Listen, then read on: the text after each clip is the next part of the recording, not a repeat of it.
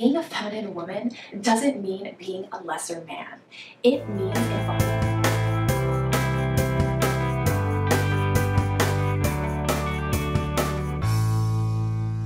Hello everyone! Welcome back to my channel. If you are a new subscriber, I wanted to say thank you from the bottom of my heart. If you are somebody who follows my blog, has added me on Instagram, and I know a few of you, even though we are still a small virtual friendship circle, have still contacted me through Instagram or through the YouTube channel, which is so wonderful. I am so happy to hear the message that resonates with you, and I'm so happy to hear your opinion, how this may have helped you, or perhaps your own thoughts on some of the subjects we talk about. If you are new to my channel, I really hope that you can hit the subscribe button, add me on Instagram, and follow my blog, because I would love to have you as a new friend. Like I've stated in most of my videos, I really consider you a friend. I truly care about you, and all of the topics that I talk about on this channel are things that I definitely want to share with you, because your happiness matters to me. I can assure you that I am here for the right reasons. I wish that I had somebody when I was younger, or even right now, that was also talking about some of the same things that I'm talking about. And I really hope by you following me and reaching out to me, you can be that friend and we can share those things together. So we are going to continue our talk on femininity. Femininity is something that is very elusive, like I said in my previous video. Being a feminine woman does not really have a straightforward definition. There are many different kinds of women with different personalities that are all feminine. There is a lot of great advice on the internet on how to be feminine and steps you can take, and the videos that I made are really things that you can do to increase your femininity. But the issue that I found was that there isn't that much motivation besides the actual person talking to you about this that embodies the feminine woman. There isn't as much motivation and reasoning behind why you should want to be a feminine woman and why it's worth your time to develop these skills.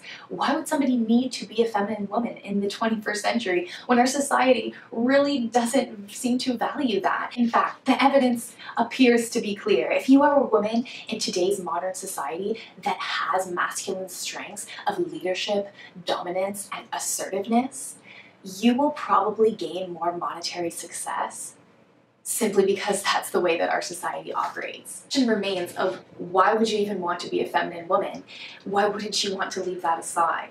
Apart from those of you who have had a similar journey to mine, where you felt burned out, stressed, and your relationship suffered, and you had a type of aha moment that brought you back to femininity, many of us out there have only perhaps begun to feel that itch, and we don't exactly have that push, that shove into wanting to adapt feminine characteristics. Today's video will address some of the reasons why I think it is worth you adopting femininity and really growing into your feminine spirit. Before I get into some of the reasons, I want to put a little disclaimer out there that you can choose to be operating more from your dominant masculine energy or your more soft feminine energy. I am just appealing to those women, on average, that tend to have inside of them that feminine spirit that is just waiting to be awakened. Yes, I am aware of the social construct debate surrounding femininity and masculinity as a product of societal values, but it is very difficult to ignore the feminine attributes that go into caring with others, the biological connection that we have to another human being that kind of plays into all of the feminine traits that characterize us. In one of my previous videos, I talked about balance. So everybody is different, but we are going to assume on average that for you as a woman to develop your femininity is the healthiest thing for you to feel like a completely balanced and whole person. It isn't my debate, right now at least, to get into the societal implications of how masculinity has infiltrated the feminine spirit. We can save that for another day, but for today, we are going to assume that on average, the biological woman is designed to express her femininity to a greater degree than her masculinity.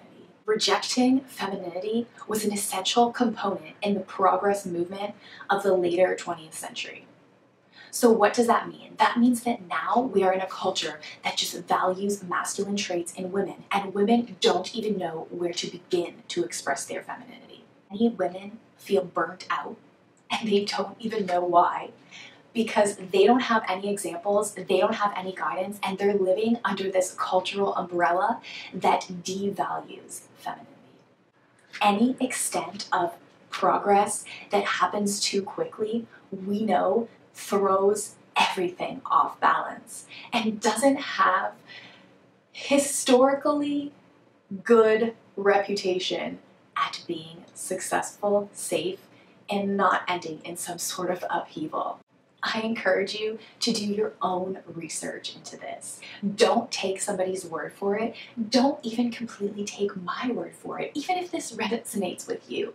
I think that everybody should have a well-informed opinion and should go searching different places for the facts. Similar to, like I've said before, I value the opinion of others even though I disagree with it. So I'm asking you right now to do the same on my channel. So without further ado, we are going to get into some of the reasons why I believe you should care about developing your femininity. The first point I want to make is that living in your feminine allows you to harness a type of power that is difficult to explain. So think about the mother and the child. Think about that biological connection that we have to others. Men don't have that. We are the ones that provide nourishment and care for a child. So really, you have that instinct of caring, that instinct of knowing when somebody else needs your assistance. And that is incredibly empowering because as women, we can use that to bring people together. Just look at history, look at the songs written, look at the reasons why men would go to war. They did it for women because women were the people that brought everybody together, because we have something biologically inside of us that causes for hormones to allow us to foster deep connection with somebody else. We even know this is true with regards to sex. Women treat sex differently. That's why it is so important for women to be in a stable relationship, preferably a marriage, with a person that they share that physical act with. Because we have hormones that are released that cause us to make emotional connection with somebody else. This type of connection can be used in destructive ways, but it should be used in influential ways. You can use this power to persuade people to do good.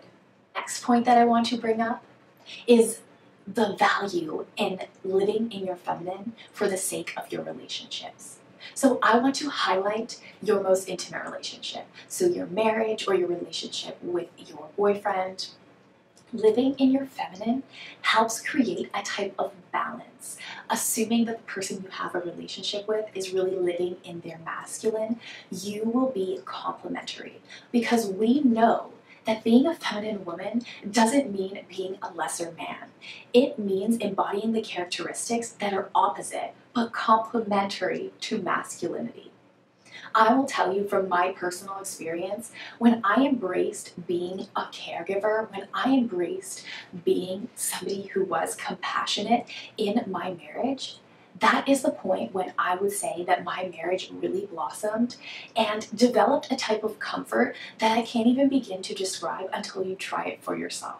When you are living in opposite to somebody, the gaps of whatever needs to be accomplished, or the places where one person is weaker than the other, will really be filled in.